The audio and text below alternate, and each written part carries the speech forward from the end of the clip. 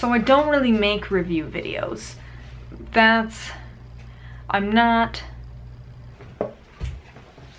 Art Resin, the company that makes the resin that I use in my paintings, has stepped up their game and said, hey, we're gonna give people some free stuff if they make cool review videos. And I'm like, hey, I use your stuff. I already make videos. And if you look in the links below, you can see other Art Resin videos that I've already made about this specific product. It's one of my dreams to be sponsored by a company whose product I use. And so if I can win free stuff for making a cool review video, I'm so on board.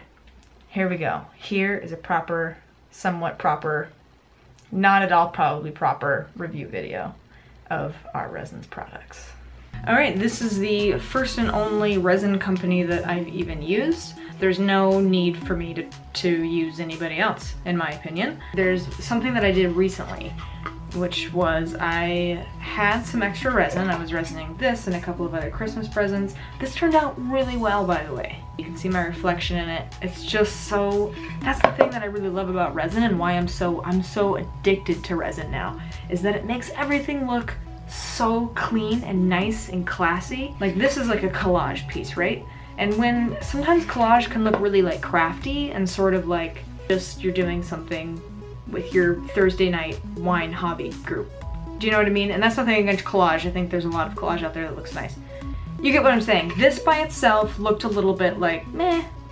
It looked okay. But putting the resin on it, now it's like this really nice finished piece of art that looks, it just looks so slick.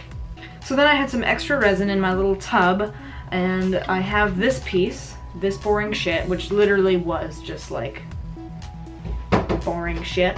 Oh.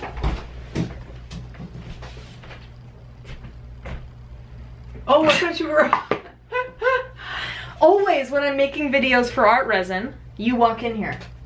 Always. I'm sorry, I won't come in again. That's okay. You're welcome in anytime. It's just funny that... Lola. Come on, Lola. This painting, I didn't like it. It was just literally boring shit. Can't get any work done. I can't get any damn work done. So then with my extra resin, I might as well just use this on something. This was on my wall, grabbed it, and then it made it look actually so nice. Again, just like this more sleek, I don't know. Don't know what the magic is, but resin is magic. Okay, so now I have a few pieces that I need to cover with resin. And here's the thing, whenever I'm like getting ready to resin, I get so excited. It's like when I know that I'm gonna have dessert after dinner, it's that same feeling. I just want to say too that I haven't been using resin for very long. I would say I got it like a couple of months ago and started using it. And it took definitely some trial and error, and again you can see like videos where I'm trying resin for the first time and it was like, but that had nothing to do with the product. Like a popular video of mine is Art Resin fail. I don't mean that these guys failed, I mean I failed at doing art resin. It really is something that like once you sort of learn the nuance of it, it actually is a very easy process to use.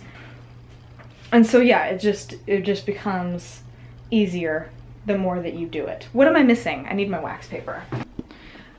Okay, I got everything in the tub because usually when I resin I like to do it in the living room, but the lighting's not so good out there, so we're just gonna do it in here instead. This is my little home office art studio space. This tub, by the way, is a cat litter box, but I use it to cover the paintings, and I recently saw one of Art Resin's videos, and they recommended using this little compressed air can to spray out all the hairs, dust, which is important because I live with 2 cats and don't think that I don't have a damn piece of art that doesn't have cat hair in it. Okay, one of the things that I really like about this resin is I've heard so much about how resin is super smelly and how you have to have a well-ventilated area and wear a mask. This stuff is, yeah, it's smelly, but I don't find it so overbearing that I'm like getting high while I'm working with it.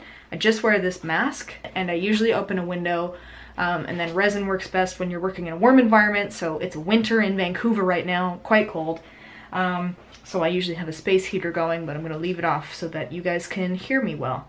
Anyway, so I really like that with this stuff, I feel safe using it indoors. I don't feel like it's harming anybody. I just sort of enclose my room off, and that seems to be enough. It's not like my whole house smells like resin.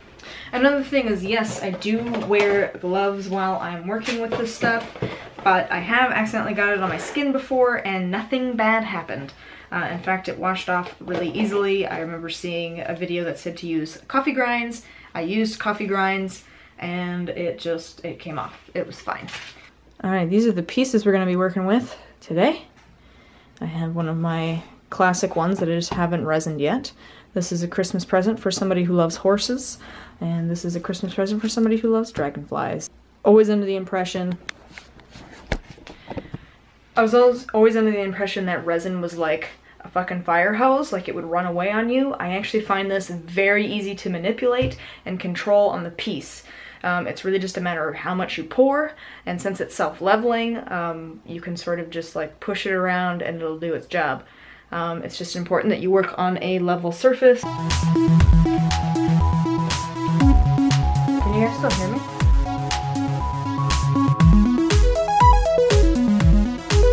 Okay, obviously I don't use a measuring cup, I use a yogurt cup.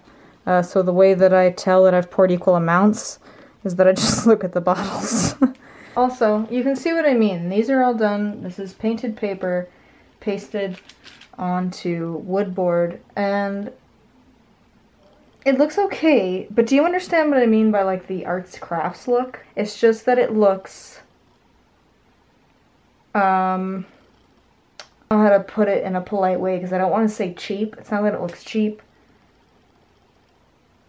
It just looks like it can be taken to another level.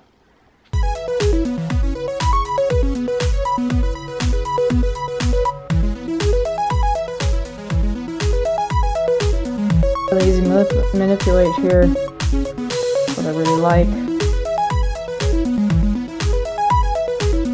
And then it's just gonna smooth itself right back out.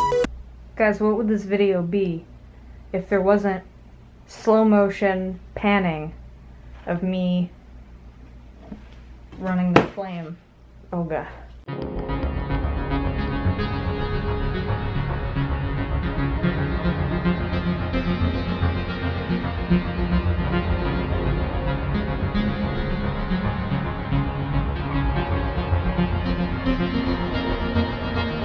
Thanks, Art Resin. You make my art look wonderful.